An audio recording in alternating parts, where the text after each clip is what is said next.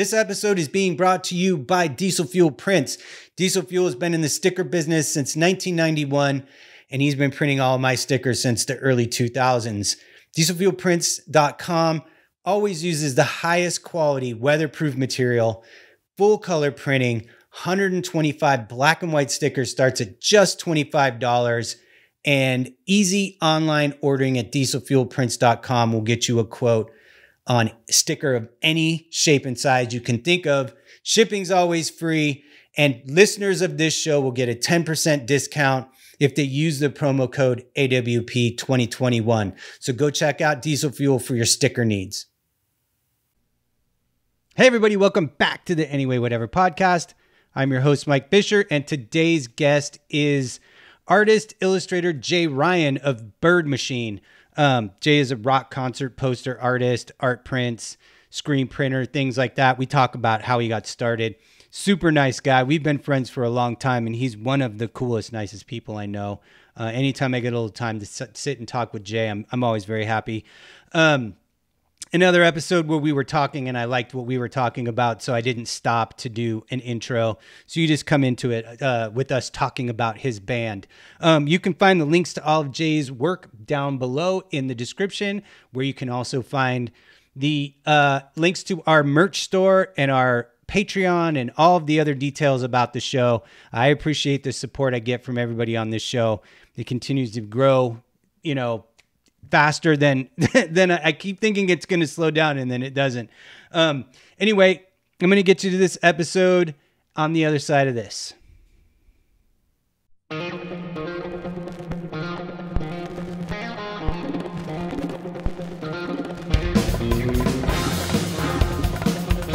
Yeah. Are you playing music at all at this point?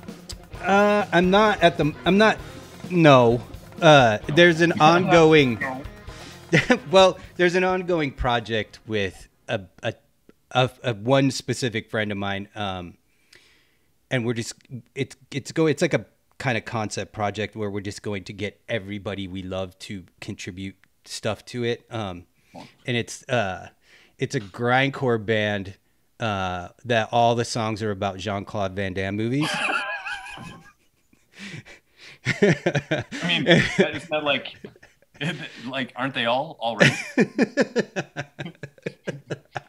Well, there is a thing in grindcore that's kind of like that. There's a band called Charles Bronson that like has like, you know, it's like there's a lot of that goes on in that genre. So, and so me and my friend Nelson are doing that, and then we're just like, it's just like an all-star cavalcade of like heavy metal and like hardcore punk musicians who are like, as soon as we mentioned we were going to do it, everybody was like, I want to contribute guitars. I want to sing on it. I want to do something. And so it's just going to be this massive, you know, probably be like 30 songs that are under a minute long, and like all of our friends will have a part. It's going to be really cool. It's actually the music. Like the scratch tracks are all like a bunch of the scratch tracks are done, and I basically need to just start laying vocals on it, figuring out where.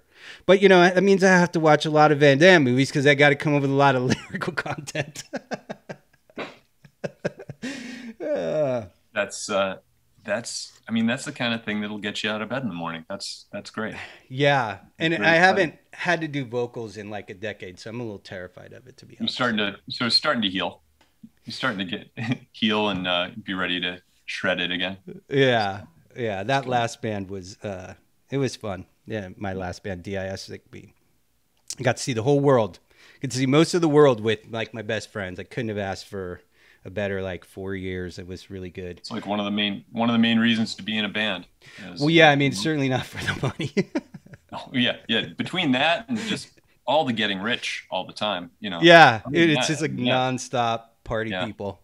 No, you know, this band has taken me all around the country, all around Europe, seen all the corners of Europe that you're not going to see if you're just like, hey, I'm going to Europe and I'm going to go and look at the Eiffel Tower or something. You know, like get to see all these, you know, stay at people's apartments and go where they go to get breakfast. And I don't know. Yeah, that's like half the reason to be in a band is get to do that stuff and meet people through that. So. Yeah, I mean, when we played in Budapest, like the apartment building that we stayed in is like older than the United States. You know what I mean? It's like 400-year-old apartment building. I was like, holy shit. You don't, is this shit you get in Europe that's just, it's just a completely different level of understanding about history than you can get in the United States, because we're still relatively new here, you know? It's like crazy to think, there's like shit in the Czech Republic that's like 1,000 years old. And you're like, what? How is that? How is it still standing? Please, come on. In America, if anything's older than 50 years, it's time to tear it down and redo it. Yeah. Tell you, the place in Budapest, they weren't tearing out the short wall between the kitchen and the living room. No, so they know that's a structural load-bearing wall. Call back to what we were talking about before. Probably didn't record that part. True. Yeah. Anyway. No context now. So, talking with Jay was fine, but he's weird non sequiturs. I don't know. He kept talking about rehabbing kitchens. I don't know what he's talking about. So. Sometimes when I'm doing this, I do like a proper, like, hey, everybody, today's guest is Jay Ryan, blah, blah, blah. And then sometimes like I'm having a fun conversation and I just let it roll and that becomes the episode. So that was all really fun and interesting. So I'm just going to keep that and I'll just do another intro before we even go. 'Cause this is a nice conversation with my friend Jay Ryan, who I haven't talked to in forever. Yeah, no kidding. Hey, something's been bugging me for roughly, I don't know what, 10 years or something like that. And it was the last time I saw you at South by Southwest. And I remember you like came in as a surprise, and I don't remember what I was doing. I was like on the phone or something, and you came over and you're like, hey, I'm here. And I was like, yeah, hold on a second. I don't remember what the deal is. I don't know what it was. It was something stupid. And I was always like, I always felt like such an asshole for not being like, throw the phone in the toilet and go grab Mike. But first of all, I'm not the most important person in the world, and if you had something going on, that's totally fine. And I totally don't remember. So if it's been staying with you for 10 years, then it's been with you for way too long. I don't know. You get those faux pas from 7th grade that stick with you, and you're like, oh, I wish I hadn't said that in 1985. You're like laying in bed at 2 a.m, and you're like, God damn it. Well, anyway, yeah, several sleepless nights worried about having been rude to you roughly 10 years ago. So, well, you can let it go now. You can let it leave your mind space forever. I feel lighter. But I appreciate it. I appreciate you caring enough about our friendship that it bothered you. That means a lot to me, actually. Thank you, sir. So just for the sake of your name is Jay Ryan, and your main thing is Bird Machine, and you do concert posters and art prints and stuff. And when did you start Bird Machine? Because it was already in existence, I believe, when me and you became friends. Maybe not for very long, but certainly it was. So let's see. I got into screen printing late in '95. A buddy of mine named Andy Mueller was running a small design company here in Chicago called the Ohio Girl Company. And I was doing a lot of spot illustrations for him and doing illustrations for friends' bands and my own band, and designing t-shirts and doing a little ad for, a little quarter-page ad for the back of this or the other, that or the other magazine. And then Andy got a job to make a poster for Rocket from the Crypt, Super Suckers, and Wesley Willis Fiasco playing at the Blind Pig in Champaign, Illinois. Wow. And that's a lineup. A little bit of everything in there. So he asked me to do this illustration for it, and then he laid out some text, and he had a history of screen printing t-shirts in high school at a real, or in college, I guess, at a real print shop. We went over, we heard about this screen printer that was working a couple blocks away from us named Steve Walters at Screwball Press. And so we went over and met up with Steve. Steve printed these posters, but he and I sort of hit it off, and slowly I started working there over the winter, 95 into 96. So I worked there with Steve and learned how to print for about 3 years. And then he was losing the lease on that space and moving into a much smaller space. And I had access to a basement at my place where I just moved into. So I decided to start my own shop in January of 99. Okay. And so I started in January 99. I wasn't sure what to call it. I wanted it to be something that sort of abstract and sort of not overly specific, because I didn't know if it was going to be, I didn't want to be like Jay Ryan Rock Concert Poster Company. You know, I wanted it to be like, you know, something that was, because I didn't know if like 5 years later I was going to be like just designing book covers or designing websites or running a daycare or a bakery or what. So I wanted it to be like something that could be flexible. I read a book at that point by author named Haruki Murakami called The Wind-Up Bird Chronicles. That was where my head was at. And I just sort of that idea of like little, you know, little toy bird tin thing that bops around. Oh, so, shit. Hold on. Oh, it's time for utility time. Yep. Anyway, there we go. Keep going. I'm sorry. That was how the name came about. And yeah, just started in my basement, basically in like a 10 by 15 foot space with 6 foot ceilings. And, and you're like 6'5".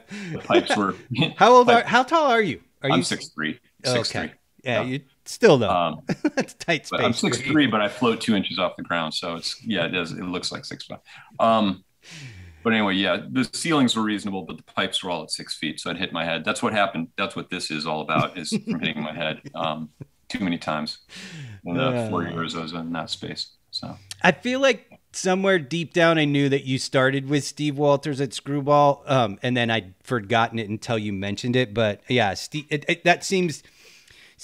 seems to be the Chicago guy that gets a lot of people going, or historically has. I don't know if he still is doing stuff. I know he used to do classes and all kinds of stuff. And yeah, Steve's a good dude. He's a grumpy guy, but he's a really, really good dude. Yeah, I'm gonna see him this week. He's so yeah, it was what Steve did was, and the thing that's really valuable about what he did is that he created this space that was just like handmade equipment, and like it was all like plywood just taped together and a bunch of springs from the hardware store and string, and it's a total pirate ship of a pile of junk.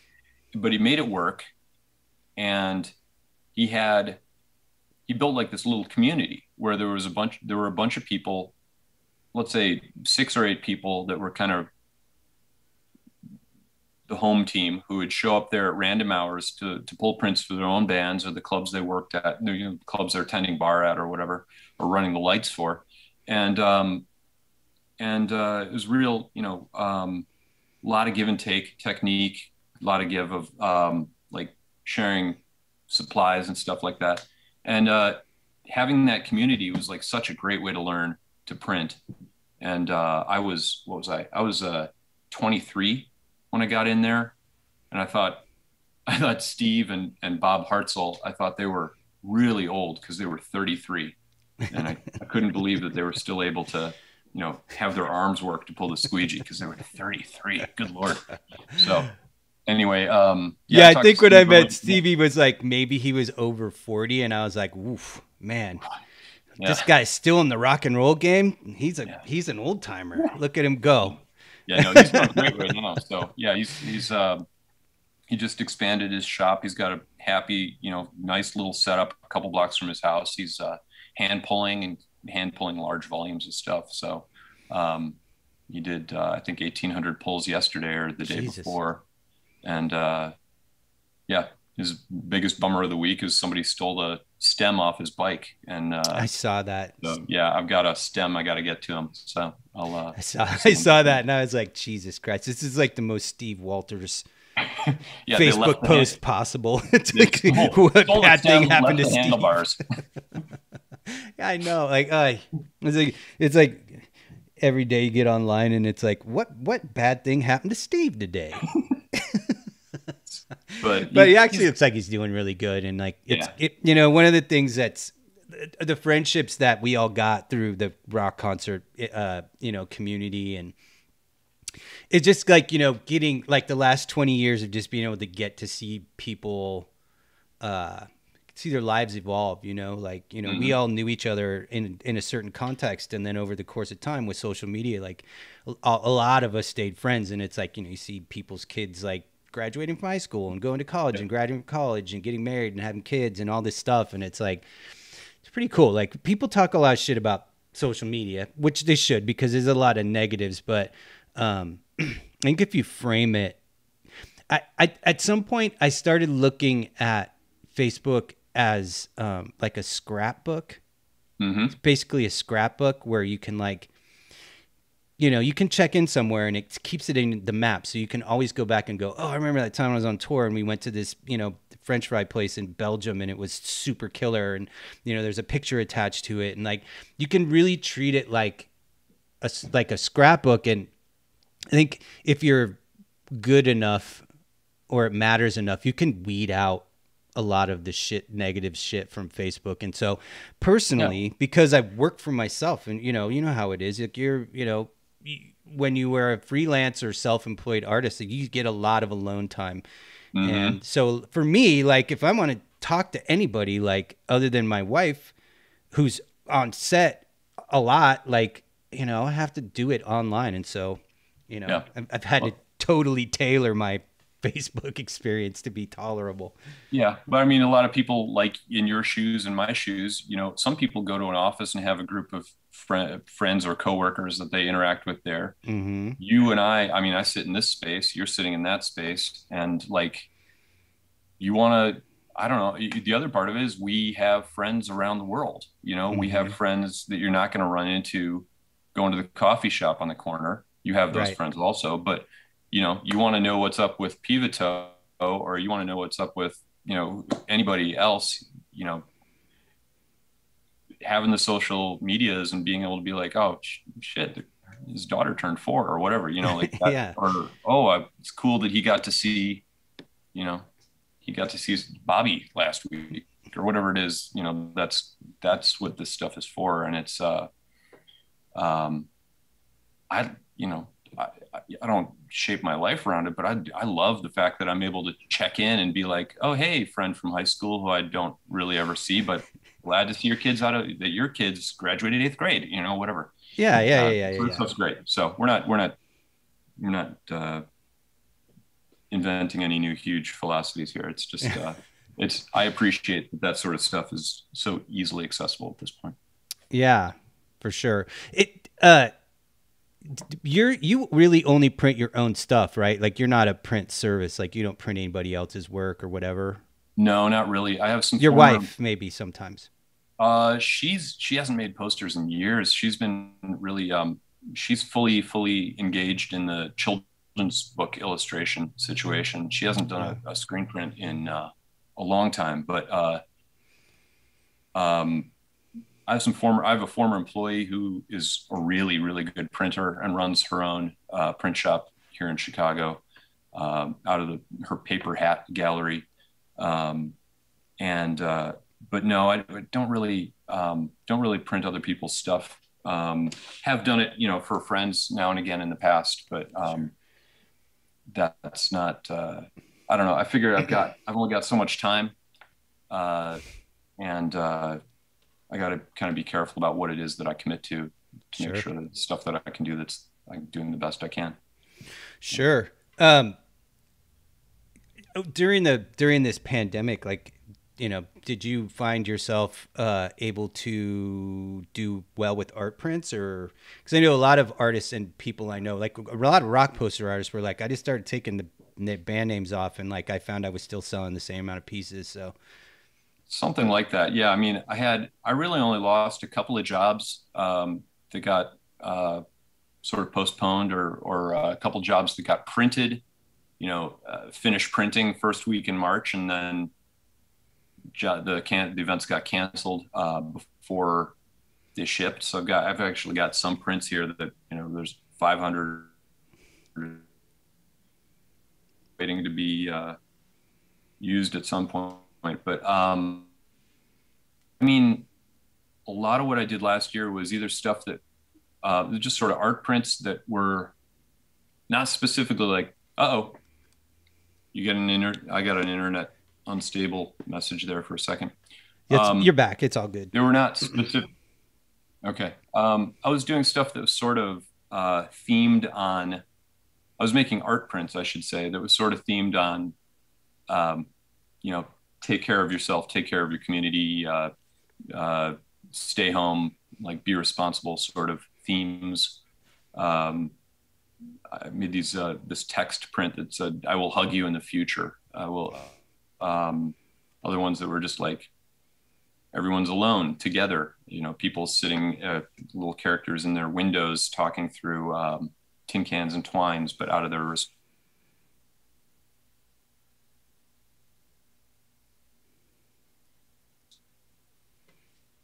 trying to, um, I lost you there for a you know, second. focus on sort of the more positive aspects. Oh shit! I'm sorry. No, it's totally That's the fine, reason man. I came to the shop today. So, Totally uh, fine. trying to focus on sort of the positive aspects Yeah, of that whole weird, stupid experience, it was and play those weird. up, and in a way that wasn't like overly specific, but more just like Sure. take care of your friends, kind of, you know, something Yeah. that's broader sort of message. So, Yeah, I and saw then some of those, and those are really cool. Those are really super cool. thank you. But then the online concerts started, and the front yard, you know, the porch concerts started, and I don't know, I probably did 4 or 5 posters for like internet tours, you know. So I didn't expect that to be a thing, but or like Zoom, you know, whatever online concerts. Yeah. So that was that kept me busier than I would have guessed. So, That was an unexpectedly cool thing that popped up. Like, you know, leave it to there was a few things that came about directly because of the pandemic in the entertainment industry. Um, the one of them was people doing, you know, online concerts, and I thought that was like, you know, it's like you can't keep the spirit of rock and roll down for very long, you know, and it's yeah. like, and then the other one that we were getting in LA, and I don't know that I saw too much of it going anywhere else, but it had to have been was these like drive-through experiences. Yeah. They did one here in LA that we went to that was for the TV show Stranger Things, Oh yeah. and it was like you would drive like the entrance way was like the entrance to the mall, and then like you drove up through this parking garage, and it was like, you know, all scary stuff, and then on the rooftop they had it all like laid out with all these like LCD panels. They No like way. ran through this whole play, like kind of reenactment of the show, and there was like people on wires like flying around. It That sounds was awesome. so cool because it was like somebody was just like, there's a way to exploit the pandemic and make Yeah. something cool, you know? And it's You like, can stay in your car haunted house. That's awesome. it was, yeah, that's exactly what it was. And then there was another one out by us that was just like this crazy, like electric light, like maze that you drove through. And there was like people on stilts and all this stuff. It was really, yeah, there was like a bunch of stuff in LA like that. And I thought that was very cool. That's I very. love stuff like We that. had nothing like nothing quite like that. We did have, my family does this we got this family tradition. We go to this arboretum that has this big holiday lights thing. We go there, you know, mid-December every year, and it's usually this walk, you know, through the snow and lights and laser shows and all this stuff, and it's really really nice. But yes, we did a drive-through thing for that. They created for this year, but not quite the same. But still pretty, you know, them trying to be flexible and make up something new. But you know, it's no Stranger Things parking garage. Yeah, that was But pretty neat. really, what is? Not much. I mean, I guess that just kind of for me, it's like I love when people make lemonade out of lemons. I guess like Yeah, just as a creative person, you know, it's like even if it isn't something that I wouldn't particularly be interested, even though I was interested in the Stranger things, but it's like, you know, just when people can't be contained, I love that kind of stuff, and people are like, you know, like my artist friends who like almost to a person was like, dude, my career went through the roof because everybody was home, and they, you know, like people were just buying art like crazy. And I was like, that's amazing. Like you just never know, you know, it's that whack-a-mole. You never know when one thing pushes something down, what's going to pop up the other side of it, you know? And, Yeah. Yeah. well, I'm glad to hear That's, you stayed at least a little busy. yeah, no, it was, I mean, it was a weird year, you know, we got a fourth grader at home at the kitchen table. Oh, Diana has, working on the other end of the kitchen table, and she's got a full load of her children's book illustration stuff. And I'm trying to split time between working at home and working over here in the shop by myself. And yeah, it was a weird year, but it's so many people had it so much worse. But we're pretty fortunate to kind of be able to wade through and be flexible and all. So I like seeing that from a lot of friends. So I felt the worst for my friends who had like school age kids. Like that just seemed just brutal. Like just yeah, brutal having like, cause you know, kids at that age, they're so full of energy and like just trying to make them stay in front of a screen. yeah, I can't, like, I watched a lot of my friends just like losing their minds over how hard that was. And it was like, I get it, man. Like I would have been, I would have been a nightmare if I was put in that situation when my kids were all in grade school, junior yeah. No, high I and shit. mean, I'm can you like, imagine? oh, I've asked this question of a bunch of people. Can you imagine this whole thing happened in like 1983 oh my instead God, of there's like, no internet. yeah, like what you get like a folder of mimeographs dropped off at your house Monday night or Sunday night or something like that, and that's your workbook for the week. Like I guess I, that's I how it would have been. no idea. So or schools was straight up canceled. So anyway, yeah, we survived. Daughter's getting ready to get back into school here in next week, going to fifth grade. So go Yeah, I back to see that school in going person. too. Be weird. So yeah, Have you your seen kids it? are all My your kids are kids all are in the grown ups. 20s, right? Yeah, my boys are 30 and 32. Wow. I Yeah. know. Yeah, I know. I know they're like buying Photos of houses them, and I getting can married. tell. There's a slight family resemblance to you. Like you can tell that it might be related. Yeah, and if you see pictures of there are pictures of my dad when he was a teenager and pictures of me when I was a teenager, and we look so much alike. It's insane. And then my two boys are the same way. Yeah, and my daughter's 27, 28, and you know, she had just finished nursing school and had just gotten her first job with Kaiser, like Wow. literally right when the pandemic started. And she ended up in a COVID testing center. So like Wow. she was like front line from day one. And that was Wow. fucking terrifying, man.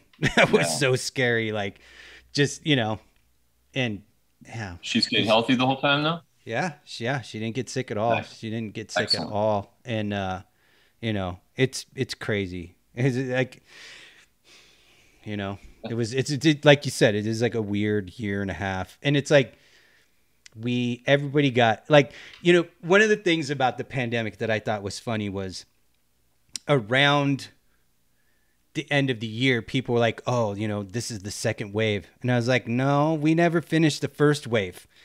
And now we're getting the second wave, and people are like, what's happening? And I'm like, well, you know, people weren't realistic, but at the This same isn't time, this is nowhere near done. Yeah.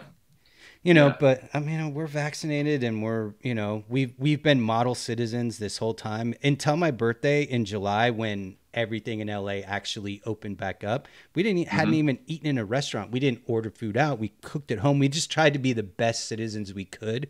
And, Yeah. and so like to have the rug pulled out, like right when we were about to like start having like some shit we could do during the summer, we were pretty annoyed. Yeah. Well, as I've said before, the world just needs more Mike Fishers, setting an example. I don't know about all that. You'd have to So, ask my kids about that. so yeah. Oh, Um, yeah. What you know else? what? One of the things that I don't know if we've ever discussed or if I'm aware of is, did you go to art school or are you self-taught or what? Mhm. How did you end up being the illustrator that you are? It's a good question. The big story is I went through high school thinking I was going to be an architect. So we could actually take drafting at my high I school. So I took remember, four same. years, 4 years of drafting. And then applied to some colleges for architecture. I ended up going to University of Illinois in Champaign, but I was not a good enough student in high school to get into the architecture program, so I started in industrial design. Um, still all the drafting and all that, and getting into AutoCAD. Started that, and as I like to say, I got halfway through the first semester and realized I really didn't like the work we were working on. I didn't like the other kids in the program, and I didn't like the faculty. So there was a cute girl in the painting program, so I changed to painting. And so I got a degree in painting. Really? Do you paint still? Sporadically. Like I'll sit down and I'll do, a handful of paintings, but I would not call myself a painter. Have I ever seen any of your paintings? Like, do you ever show them really or anything? Because I'm not, it's not coming into the memory bank that I've seen Jay Ryan paintings. They look a lot like the prints, the screen prints. But they're not going to be a big surprise, but a lot of dinosaurs and squirrels, dinosaurs and space capsules and bears and stuff. But anyway, so I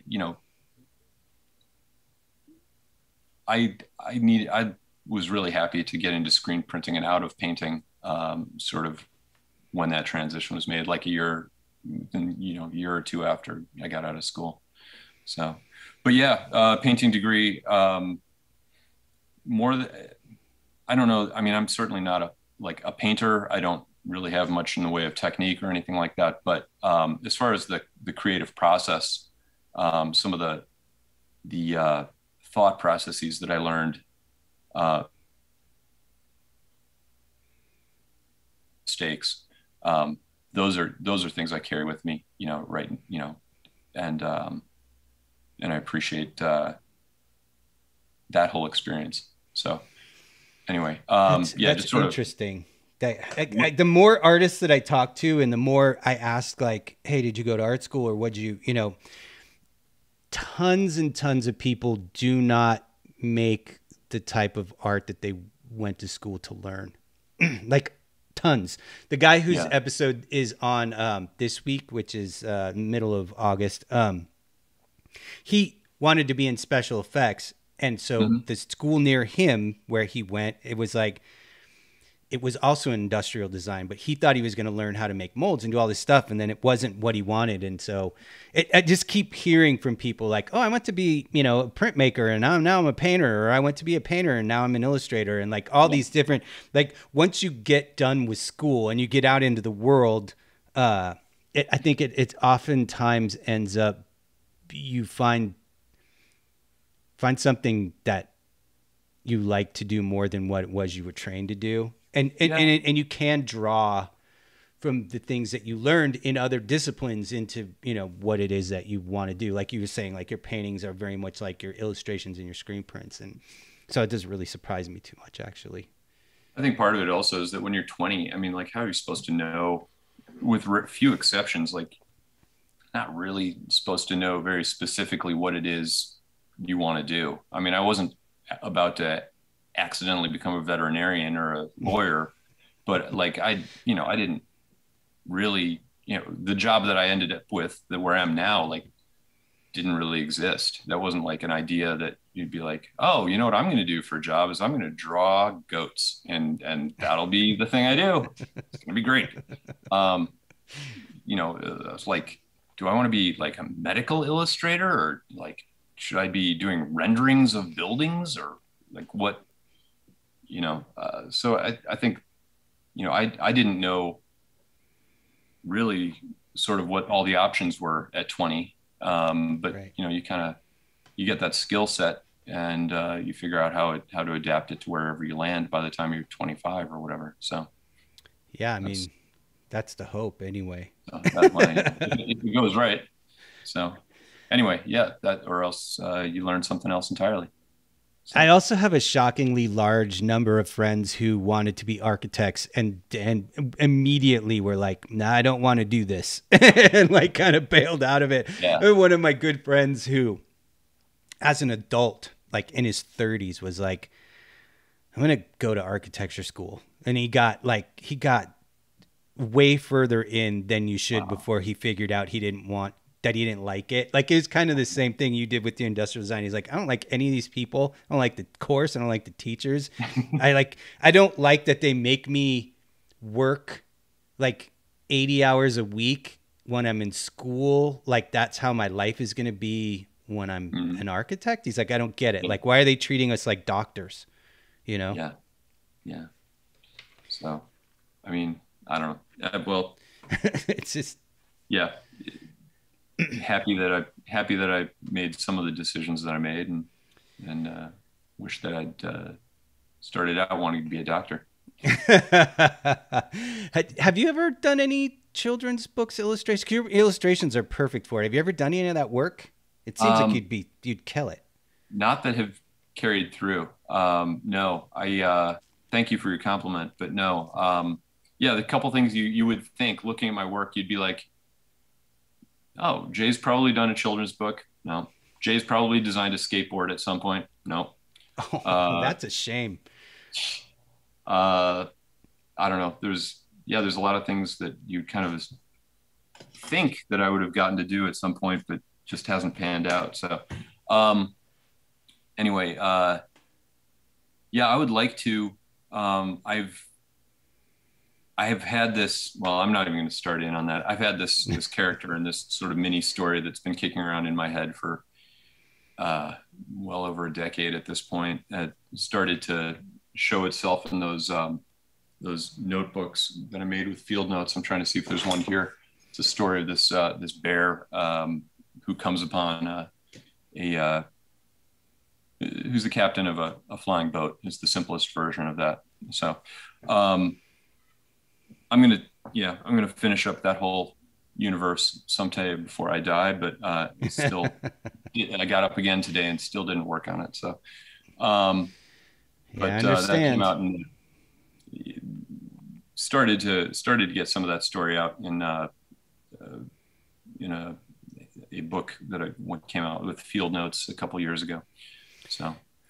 Yeah, I mean, nowadays with self-publishing, like, you can just be like, I'm gonna do this, and like, yeah. It's kind of nice. Like, there's a lot of stuff like about our modern age that is frustrating, but then there's a lot of stuff that's like, you don't need a record label anymore. You don't need a TV network to give you your own TV show. Like, you can self-publish your own trading cards, books, get your own YouTube channel, and suddenly you could be a star.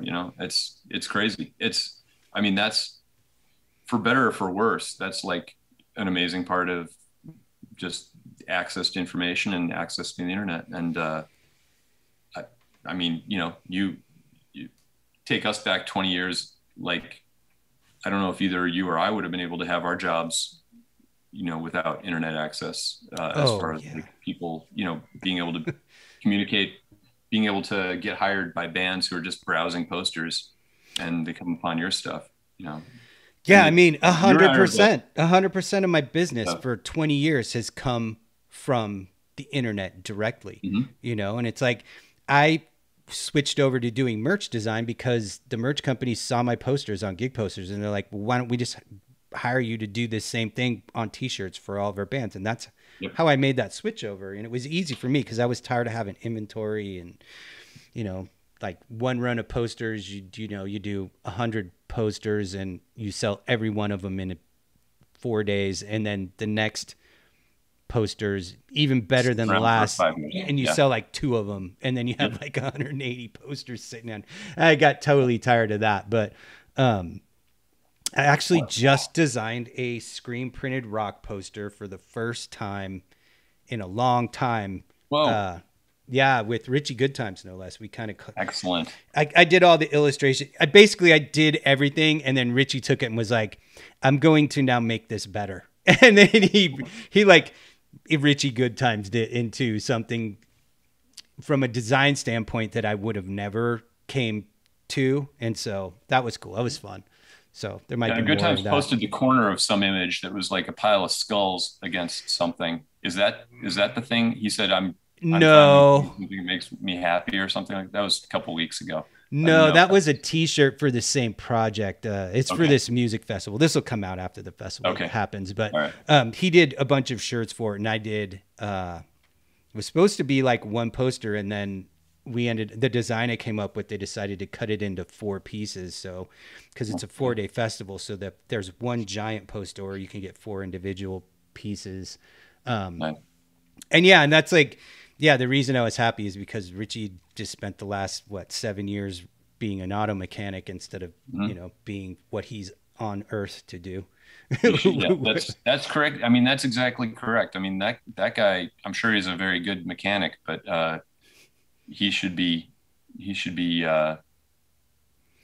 he should be making screen prints. He should be terrorizing people with his work, which he does a good job at. Yep. So I was happy to see him getting back into getting dirty again. So yeah, for sure. Yeah. What was the tangent we were about to go down a second ago? Having a senior moment here. Hold on a second. The books. The books. I don't remember. It was something after that. We're going to talk about how great the internet is. No, that's not it. All right. Next question. Let's go. Well, moving on. Well, you were kind of mentioning about YouTube and stuff and having your own channel. One of the things that I figured out over the pandemic was that YouTube has all these amazing art shows that people make on their own. And it's everybody gets to be their own Bob Ross if they want to. And it's everything from young kind of urban artists that do paintings, or even there's graffiti guys. There's, design shows. There's all these art channels on YouTube where you can just watch people make art. And some of them are so amazingly well produced that some of them became my favorite TV shows. Wow. There was probably 4 months over the last year where I didn't watch regular, I didn't watch Netflix. I just watched stuff on YouTube, and I found all these amazing things. And it was that looks fun. I want to try that. So I've been kind of working towards my own YouTube art channel. That's awesome.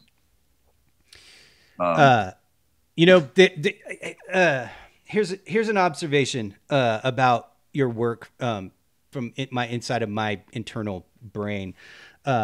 When I became familiar with your work, one of the things that seemed to me, even though your work does not look like this person's, I always felt like maybe there was that Derek Hess was kind of an influence on you.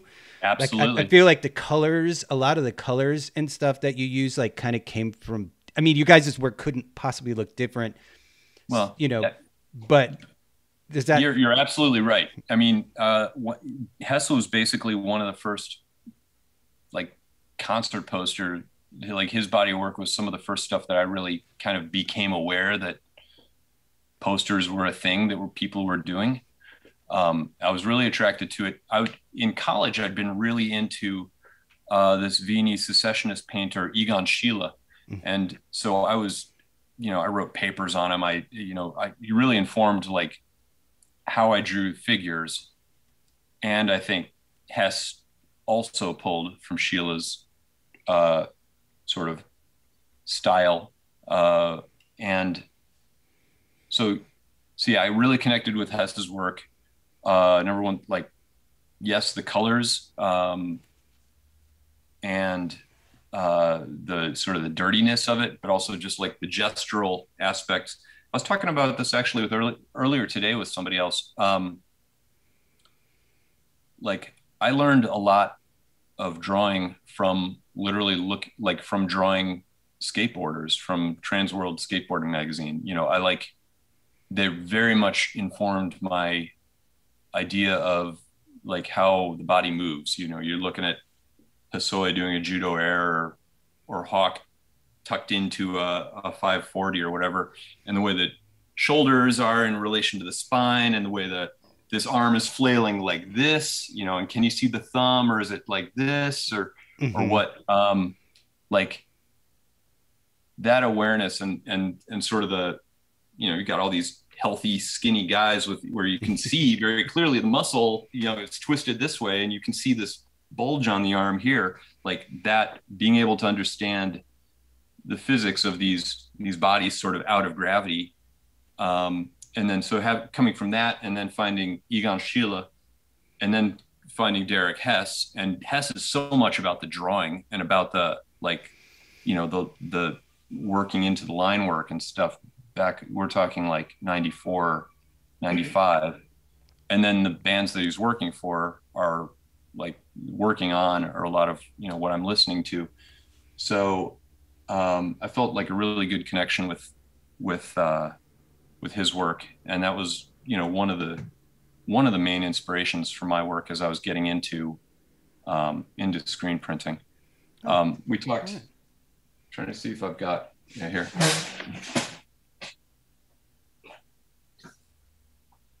I don't have a copy of the actual print here, but we were talking a minute ago about that first job that I did with, that Andy Mueller got me, that was printed at Screwball Press. That was this one here. It was very much, the gesture, the character is all, you're not going to mistake it for Hess at all. It's but you're also not going to mistake that it comes from the same place either. Yeah. So that's, Hess is definitely an inspiration. Later on, I got to meet him. I got to hang out with him. We traveled in Europe a little bit together. And I'm just happy to see that he's still making work and cranking stuff out. Yeah. I mean, Derek and his manager, Marty, like, I don't think without their support, and I don't think I have the career that I do at all. Like, it started becoming a thing where Derek was too busy for certain things, and then he would just tell Marty, like, see if Fisher wants to do that. And so I would start getting jobs that were meant for Derek Hess that were coming to me, and I was like, oh, that's dumb. But at the same time, I'm like, I got some really huge, high profile, like, work, for like, metal bands and hardcore bands that I couldn't have reached those people in any other way. And so I owe them a lot. And, Derek was always really, really cool to me, and Marty too. And so I've got, obviously nothing but good feelings about all that stuff. And, for me, like the influence on the poster thing, came from like a few different places. And there was like, I was working in Santa Monica, and there was like a, record store head shop on the 3rd Street Promenade Mall, and I can't remember what it's called, Pyramid Imports or something. And they sold rock posters, and, this is probably 96, 97, and it was like, you could go in there and be like, there's a Kozik poster, there's a Hess poster, there's a Taz poster, and there's a Chantry poster. And all 4 of them could not possibly be different in style from each other. And so it was like, that's when I remember seeing that stuff and just being like, there's so many possibilities in this particular art form. And that's when I kind of just decided that that's what I wanted to do. And Mike Murphy had already started doing some posters himself. And so he was sending them to me, and I was like, dude, I want to do these too. And so I just, kind of found a way to do it. And then, wound up on Gig Posters, and the rest is history, basically. Wasn't Gig Posters started as a collection of your work?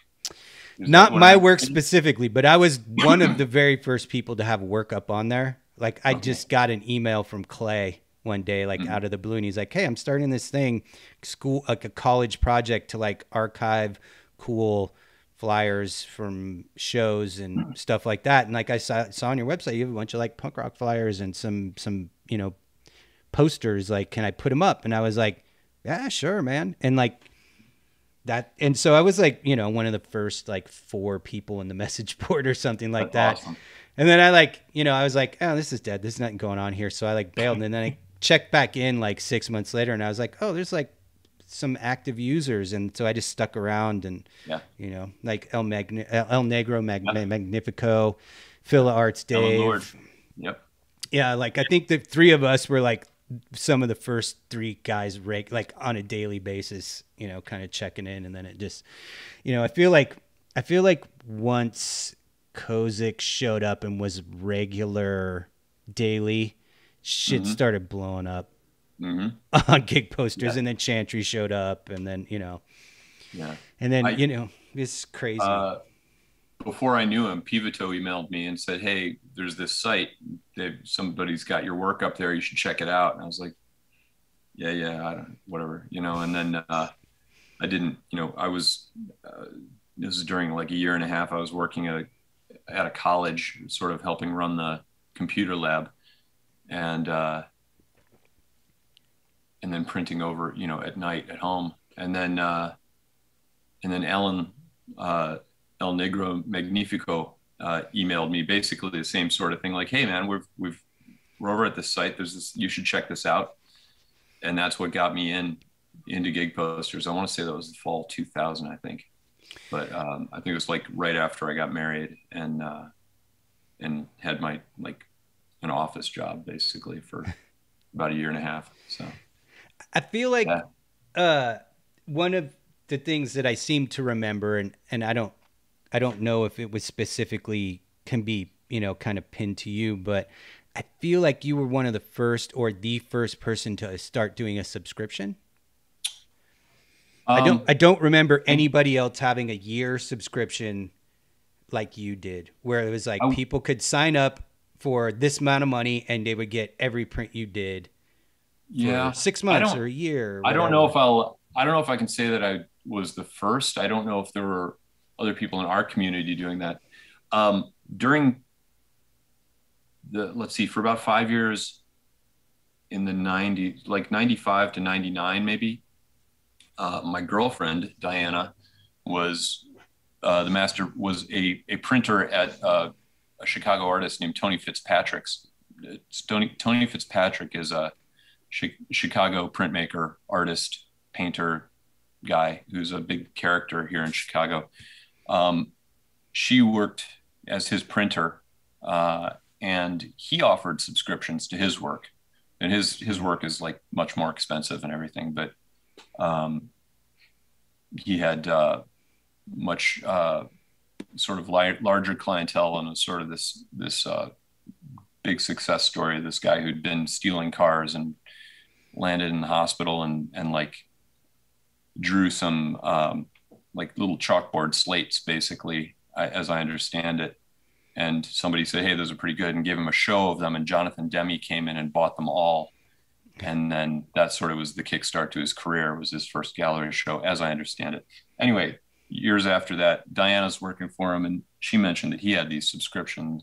And so, I mean, it makes sense for some people, that we all know, like sort of those very nice completist kind of people who they might not be into everything, but when they find something they like, they kind of want all of it.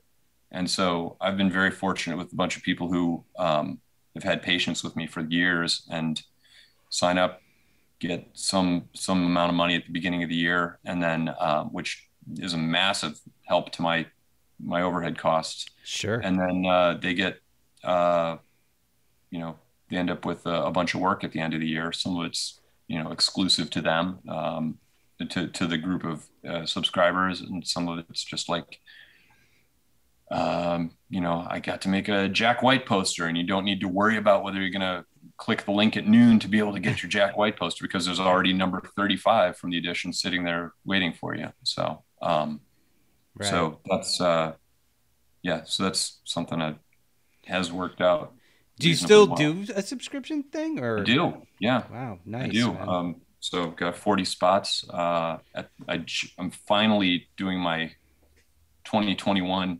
spreadsheet right now in August, which is a little bit. I think Yeah, everybody should be willing to be so forgiving of that type of thing if the last 18 months.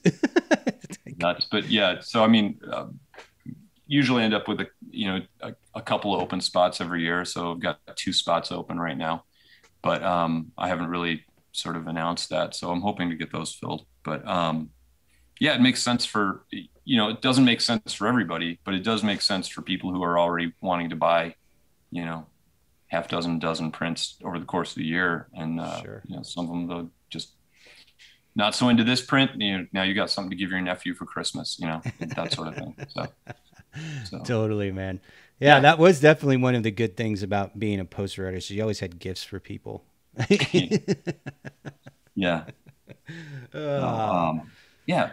And yeah, that's one of the things looking back at like more the flat stock heyday. Like I've tried to pare down my collection. I've still got 15 drawers full of other people's work that I love. And like, I don't know what I'm going to do with all this stuff. Cause it's like, I'm not going to get rid of, you know, like, I don't know what, pick a name like Jesse Ledoux. I'm not going to get rid of my 50 Jesse Ledoux prints, but like, I'm also never going to like, they live in a drawer, you know, like what do I do with that? So, For sure, dude. So I don't know. The only posters I have left is I have like a few of most of mine for like the retirement fund. Mm-hmm. And then I have stacks of other people's prints that you're right. Like there's probably 5 or 6 pieces that at some point I'm determined to have framed and put up.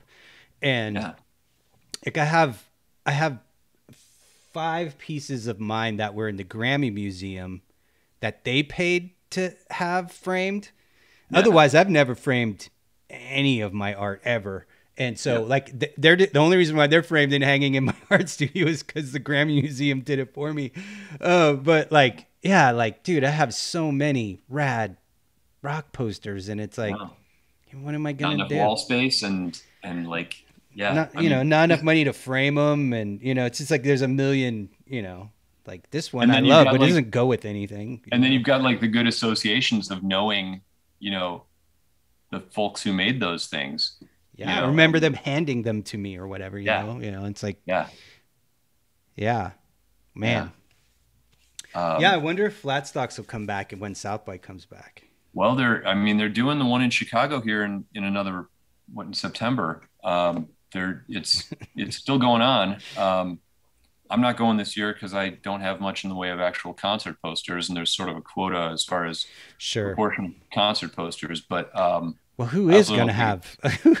You know what I mean? Like there hasn't been concerts. Who's going to be able to? I don't know. I think it's also still like a little early to be involved in a festival of whatever it is, 15,000 people. But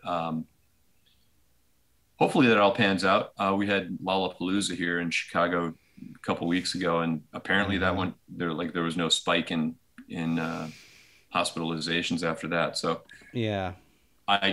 nothing I'd love more than to be going to all the different flat stocks and seeing people and selling a bunch of work, but it's not going to be this year. So yeah, I mean, maybe if it happens again at South by, maybe we'll go just to go see everybody, because we're due a trip to Austin anyway.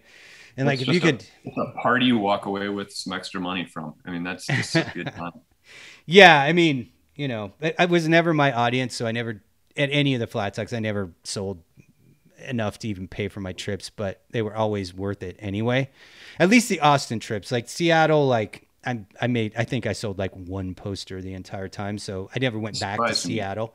Well, Bumbershoot, like none of the bands at Bumbershoot are, the fans are, you know, they're not looking for death metal posters at Bumbershoot. No, but I mean Austin, though, that's a surprise to me that you wouldn't be killing it in Austin. So I mean, I think there was some years where it was like I was like a break even, like I paid for my plane ticket, and because I always stayed with Connor, like I never had a hotel bill. So I mean, I think I did okay with those. And again, like the Austin ones were always way more than worth it, because, you know, it's like you get to see everybody all at one time, you know? Yep. Yeah. Yep. Crazy world of rock posters and all of the people that it brought into our lives. It's pretty special. And, you know, finding a community like that and being able to interact with those people, you know, over years. And that's pretty great. So I hope that people in all sorts of fields would find that sort of situation for themselves. Yeah. And you got to wonder if it popped up now, like, could it happen again? Because, you know, it's like it happened in a message board, and message boards aren't a thing anymore. Yeah. Although there is a are you familiar with the painter Chet Zar? He's like kind of No. the big. You've 100% seen his work. Everybody on Earth has seen his work. How do you spell his last name?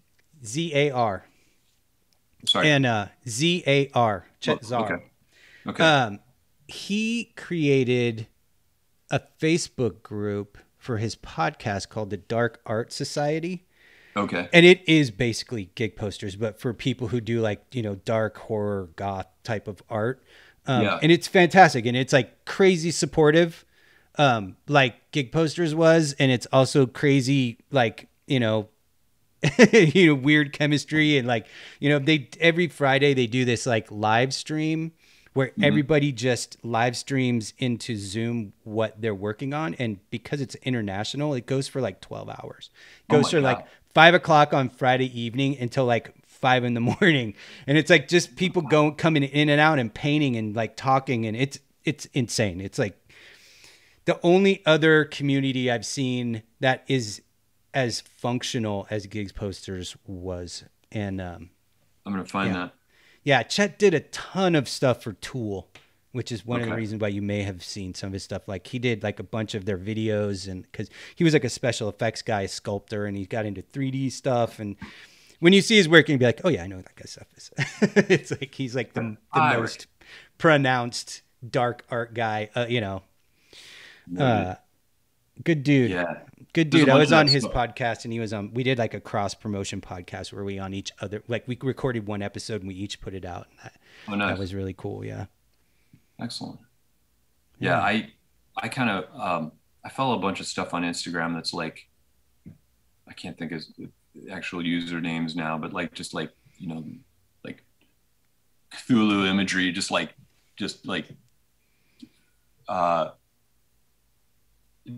some, rotting gods stalking through the woods sort of stuff. And I was like, I wish I had that in me. Like, I love that sort of stuff. Man. It's I get it. Outside my experience, but yeah, that's to be able to sort of pull that stuff together is just blows my mind. So. I absolutely love Instagram for like just checking out art and like what young people are doing and what styles are now. Cause it's like, I still do a lot of merchandise and I still have to kind of keep my eye on like, what do kids want to see on their favorite band's t-shirt? And, so, it's like, I kind of try to keep track of all that stuff, and there's the volume of quality work that is put on Instagram every single day is staggering. It's staggering. Like how many good people there are. And it's staggering and super humbling. Just like, holy crap. How do you make that? Okay. How do you compete? Yeah. Especially as an old white guy.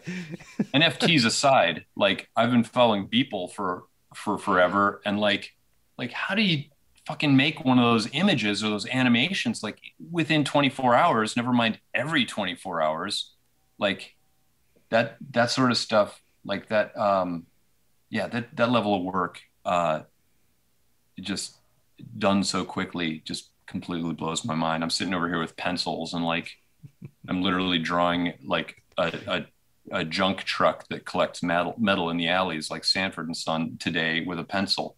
And I'm like, somebody else would be done with this as an animation by the time I get to drawing the fourth tire on the truck. So. Do you still work analog with a lot of your process, or do you do separations in the computer? Like how are you still? So I did for a long time. I was known for, drawing in pencil, maybe inking, maybe photocopying films for like overhead transparencies on a photocopier, taping those together and then cutting Rubylith. I came to my senses at some point and started taking the pencil drawing and scanning it and then doing my separations in Photoshop. So that's how I do most of my stuff still. I still do a handful of things with Rubylith a year, but probably 90% of the stuff is there's a bunch of teenagers walking outside my window here. Sorry, I just wanted to Out of my lawn. Get off my lawn. Get off my sidewalk. Get off my sidewalk. There's no lawns in Chicago. They're like 6 feet away from me. I could stand up and like scare the crap out of them. Anyway, Chicago, sir. I'm not in Chicago. I'm in the confusing, strange suburb of Skokie, Illinois. There's nothing there. Okay. It's weird. It's a weird place. There's a lot here, and yet you can't say like, oh yeah, I went to Skokie for. You don't go here for things. It's a good place. How far is that from Chicago? 15 minutes. It's very close by. I mean, technically, I think no, it doesn't quite actually border Chicago, but yeah, we're on the edge. Anyway, what was I going to say? Oh yeah, so at this point now, yeah, most of my work is done. Remedial Photoshop layers. Do the coloring literally on my trackpad. I don't even use a mouse.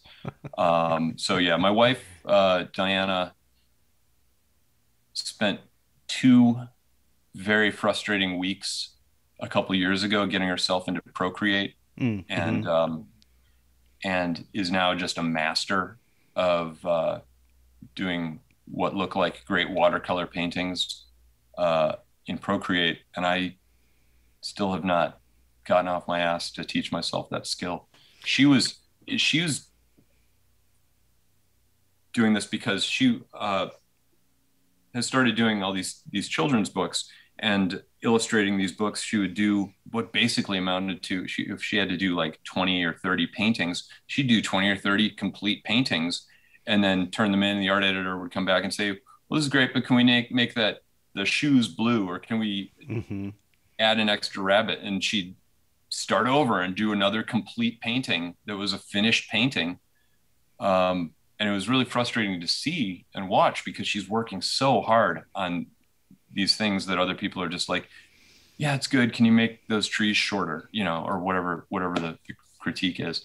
And so then she tore her hair out for 2 weeks learning Procreate, but then she's just so good at it and really doesn't need to do actual gouache paintings until she's really in the final stages of stuff. So that's been satisfying to see. And at some point I'm going to have to sit down and take the time to learn myself. Yeah. I went digital about 5 years ago, and I kept telling myself, I was like, you're still going to draw. You're still going to draw. But it was like for the same reason as you're saying, like, if I have to do an album cover painting, they want it to be an oil painting or a gouache painting or a watercolor painting. Like if I do it digital, like I can just fix it.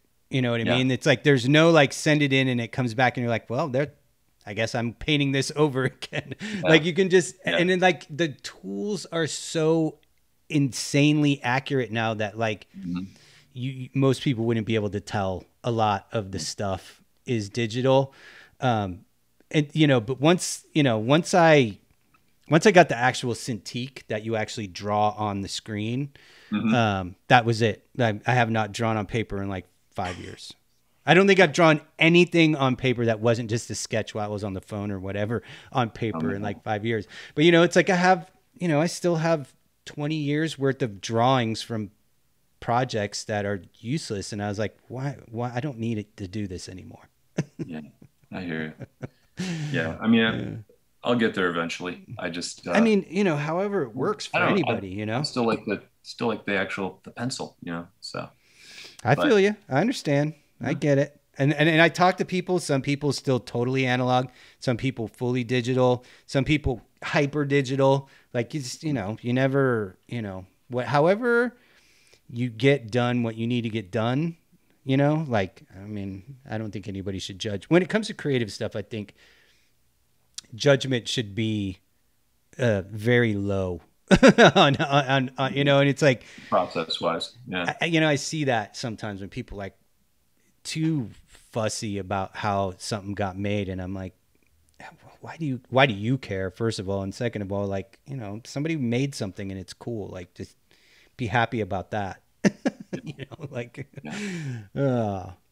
Yeah. Dude, this has been a fantastic conversation. I'm so glad that we managed to get it together. Like there was a lot of rescheduling between the both of us as life is what it is. And I'm glad we were able to get it together and do this. It was really good to see and to talk to you. And I know you were a little worried about how much content we'd have, and we just totally knocked out like over an hour's worth of really meaningful conversation where people will actually be able to learn something about you. And like, you know, I think it ended up being really good, and I appreciate your time. Thank you very much for thinking of me and including me and challenging me with some good questions. I appreciate your I appreciate your continued patience with my existence here on the other end of the camera. So, well, you've always been one of my favorite illustrators, and I absolutely have always adored your work. And you know, it was so much different than what I was doing, and you know, and it was like, just, you know, sometimes when somebody's doing something that's different than what you're doing, it can be extremely inspirational. Like you were saying, like, you know, like some of the dark art that you follow on Instagram that's so different than what you do. But, you know, you know, one of the things that's underestimated about what we do is all day, every day, we have to pull things out of our mind that don't exist, you know, and it's like people underestimate how exhausting that is and how much effort it takes. And people, you know, it tends to be like, oh, you're lucky, you have a fun job, you get to draw these little things all day. And it's like, it's a job like any other job, and it can be very difficult. And so anywhere that people get to refill their bucket, I think is like extremely important, whether it's like